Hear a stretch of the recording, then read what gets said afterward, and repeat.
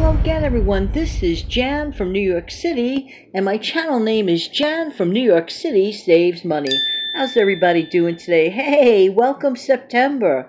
How fast the time has gone. I can barely believe that this is actually Labor Day weekend, and going back to school is in full swing here in the northern states starting this week, and in many other states it has started already.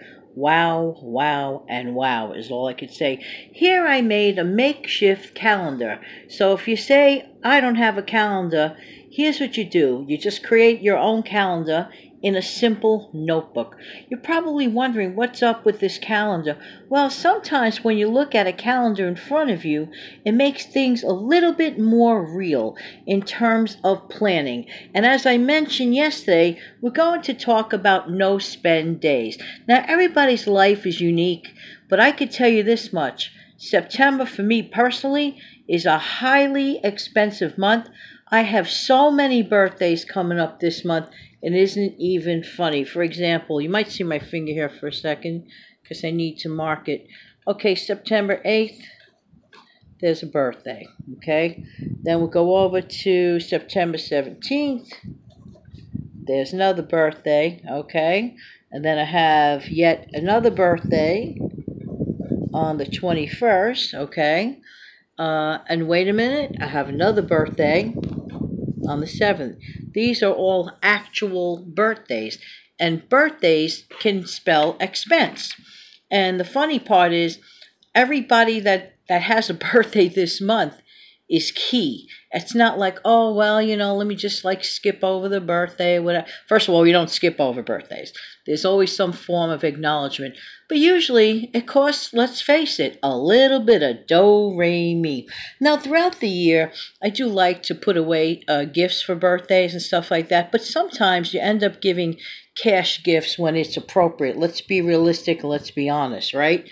So in my case, I decided I'm going to have to sprinkle some no-spend days on purpose, as I say in the past, like Parmesan cheese. Sprinkle them, dash them out all over the place.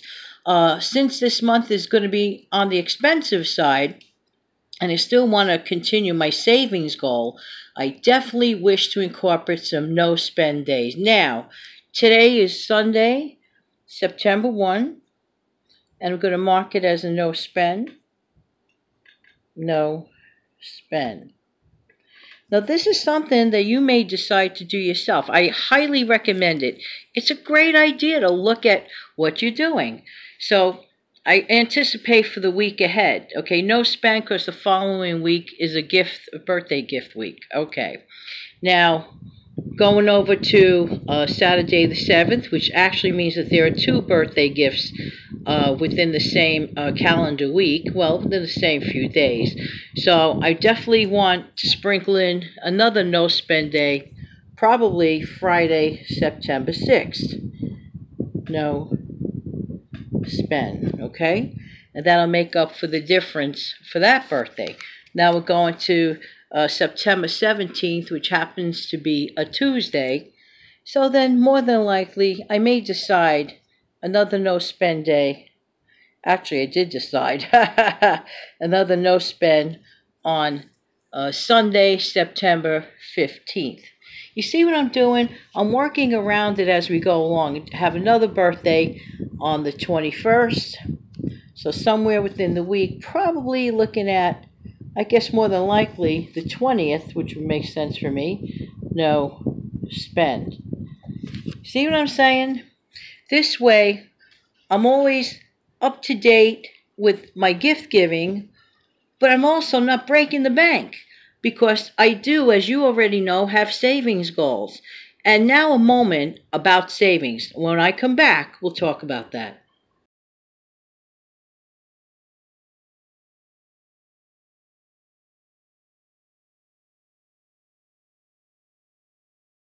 Okay, so hopefully anyone that is interested is going to begin your envelope, okay? Starting your dollar a day challenge. Why do I call it a challenge? It sounds silly for $1 a day. But guess what? It really is a challenge. Now, I'm going to give you a diary of events of how I squoze out that dollar per day. Now, I'll just give you a tiny example. Today, I refused to buy any lottery ticket. I mean 0. You know, every once in a while on a Sunday, I may decide to buy, let's say, what we call here a Take 5 ticket. And that costs $1. No, this time around, I'm skipping on it. I'm going to stash that on today, September 1st, in the envelope to start my envelope. August was a really good turnout, you know, in my cash envelopes, as you saw yesterday. So I want to continue on that. I'm not going to always necessarily see that much in savings every single month, but yesterday the count was really, really fantastic. So, but we have to begin somewhere. And if you're interested in doing so, I really, really hope that you do.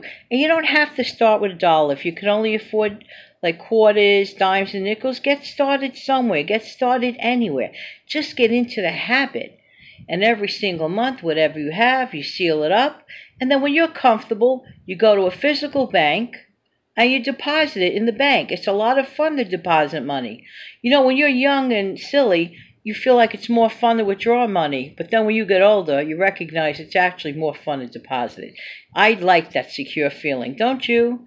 So anyway, getting back to that calendar, you could create your own calendar and you could mark down, get an awareness. And the beginning of the month is a great time for budgeting, and we'll talk about that in a second.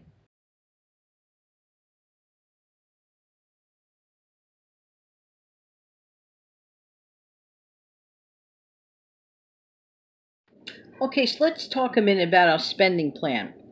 And here we start off right away. Assumingly we're paying the bills, all the bills are paid, everything necessary will get paid. That's just a given. And everyone should think that way.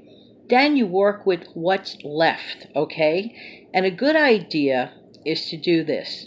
You divide up what's left into 4 calendar weeks, okay?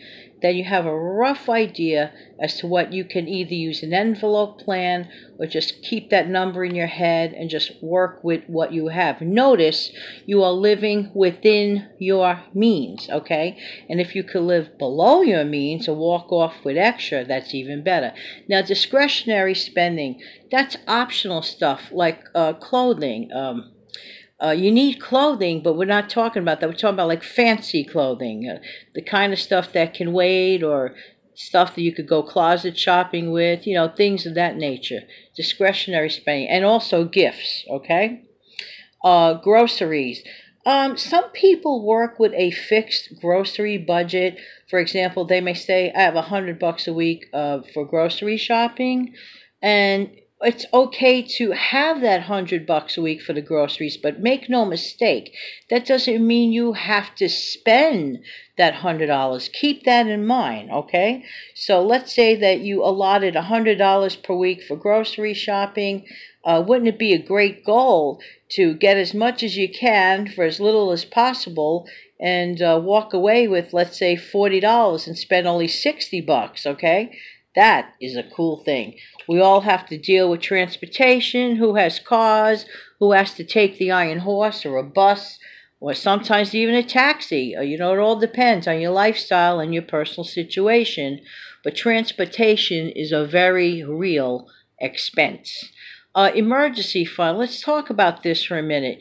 You know, if you get into that dollar a day self-challenge, if you have no emergency fund, let me give you a really good suggestion. Why don't you consider, let's say you walked off with $50 of savings at the end of the month. Maybe you could consider allocating that to your emergency fund. And by the way, for those that did participate, tell the truth. Wasn't it a great feeling that at the end of the month, unlike many people who are broke as a stoke, you walk away with $50? And the brand new month didn't even begin. Isn't that a really nice feeling? Tell the truth. So this is my mission. I'm trying to help everybody get a little more organized, a little more motivated in spending. And to be honest with you, anything that succeeds usually has a plan. Because a goal without a plan is nothing more than a wish. Okay? So don't forget, sprinkle in some of those no-spend days like Parmesan cheese over your calendar. Don't have a calendar? I couldn't find one either for some reason or another. I think it's a great idea just to create your own calendar in an El Cheapo notebook, and you have it and you write your notes as much as you want. Okay? Okay. And in the meantime, this has been Jan from New York City, and Jan from New York City Saves Money is my channel name. Thank you so much for viewing, and I really do appreciate your time. Hey, don't forget to come back tomorrow for some more good ideas. Have a wonderful day.